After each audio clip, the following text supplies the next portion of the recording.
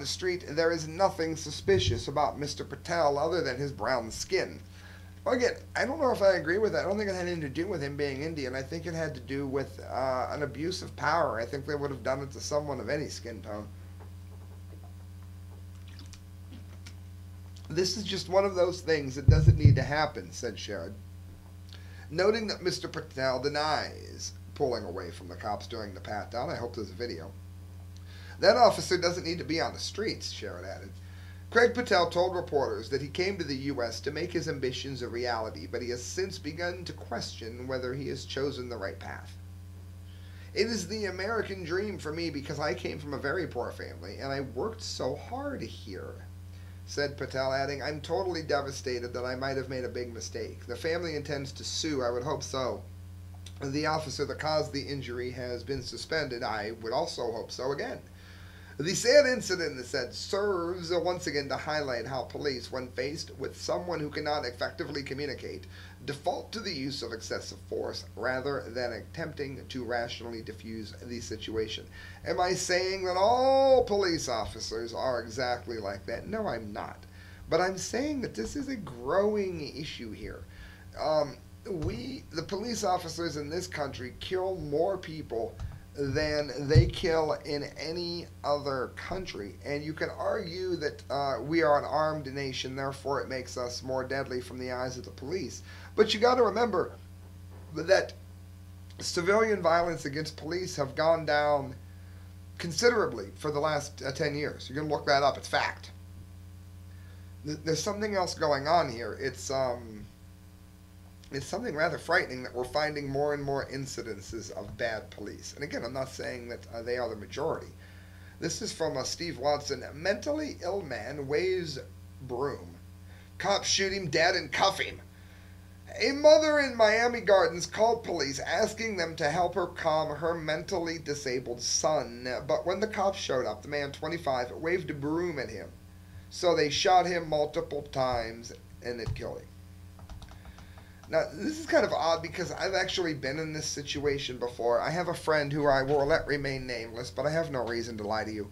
He got terrible hallucinations and began to think that he was various superheroes and actors and just in an inconsolable rage. So we called the police, and thankfully they were not perfect, but they were good. At some point when they were taking him away, he asked one cop to move away from him because in his imagination this one cop was going to offend or hurt him. Rather than do that, the offending cop threw him to the ground, which I don't think was needed. There were like 8 cops around him, so that one cop could have stepped back, not because he was trying to stand down in the face of danger, but because the person that I'm talking about was very, very sick, and he was clearly not looking to question your authority. He was delusional. But at least they did, in my opinion, on a scale of 1 to 10, a solid 7 in terms of what I expected them to do when I asked for help. Well, this here was an absolute nightmare. This would be a 0. The mother, Catherine Daniels Brown, told reporters that she called the police at 5 a.m. Sunday saying that my son has got a mental problem. Please send somebody to help him.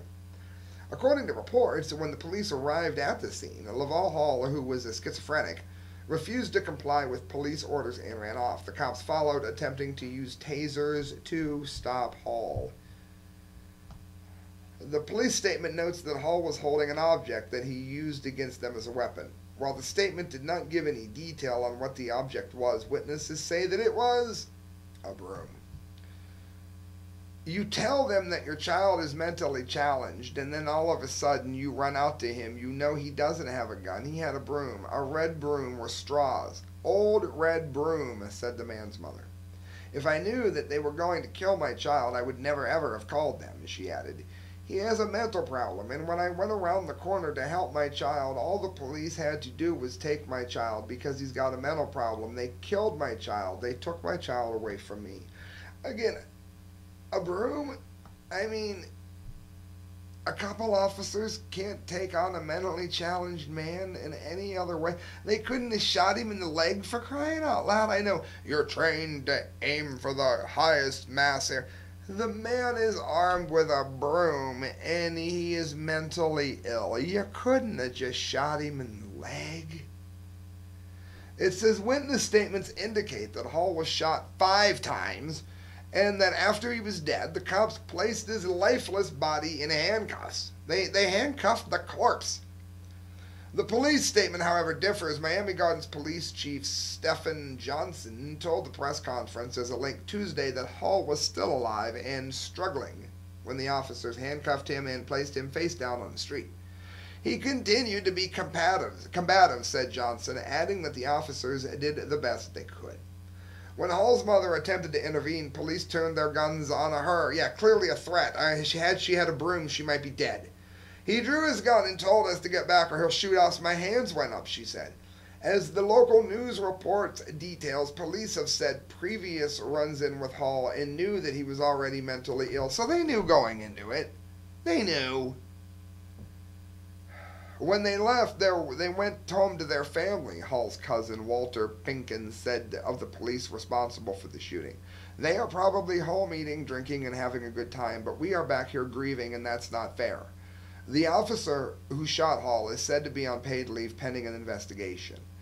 And there's other links for other mentally ill people that have been harmed this way. All I got to say is this.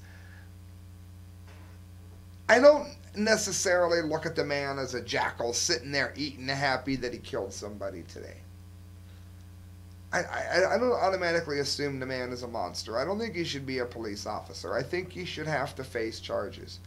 But I draw the line at necessarily calling him a monster beyond what he was, the monster that he was created to be, in the way that we're training all common sense out of law enforcement today. And that's becoming rather bothersome. Friends, and that brings us to the last story, the dumdy of the day. This is a man released after months in jail for possessions of vitamins.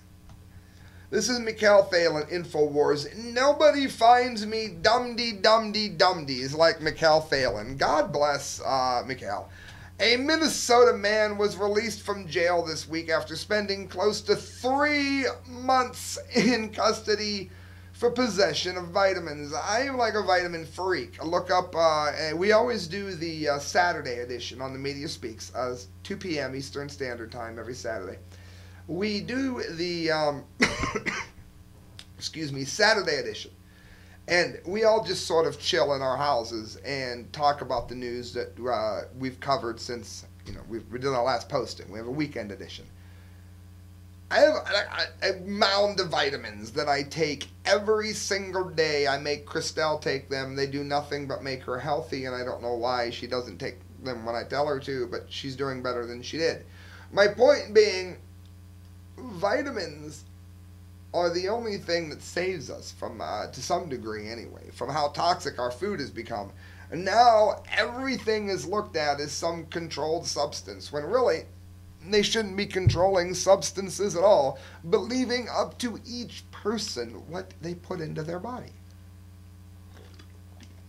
It says the man, 31-year-old Joseph Burrell, was arrested last November after police claimed that a vitamin powder found in his vehicle was actually illegal amphetamines. Charged with 2 counts of felony drug possession, Burrell was incarcerated on $250,000 bail, while the substance awaited final testing at the state crime lab.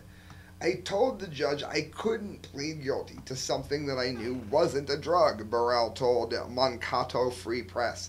They set my bail at $250,000 for vitamins. After spending weeks behind bars, Burrell was quietly released, I bet, only days before his trial. Man released after months in jail for possession of vitamins, read the headline. I had been sitting in the jail since November, so he missed Christmas, he missed New Year's, with my bail set at $250,000, Burrell said. Then, 2 days before the trial, they dropped the charges and let me go. Lab analysis corroborated Burrell's claims after the powder did in fact turn out to be mere vitamins, not speed, as the officers claimed. You can trust law enforcement.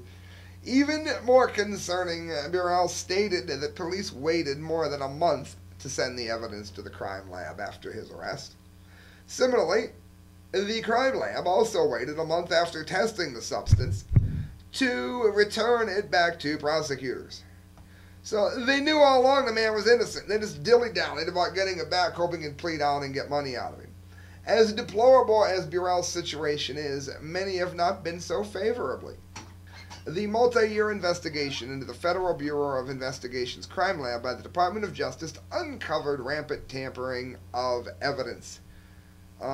Friedrich Whitehurst, it says here, former supervisory special agent of the FBI, and we did a whole report on them a couple shows ago, for more than a decade, joined the Alex Jones Show, it says, in 2010 to discuss the FBI's long history of fabricating and altering evidence. Whitehurst blew the whistle in the 1990s and forced the agency to adapt new guidelines in order to ensure greater oversight. Friends, that is your massive police state update. Also, your ISIS update. Thank you for listening, friends. Please donate to the show if you can. You can do so at thecorrectviews@hotmail.com. Every penny you give to me goes towards a better show.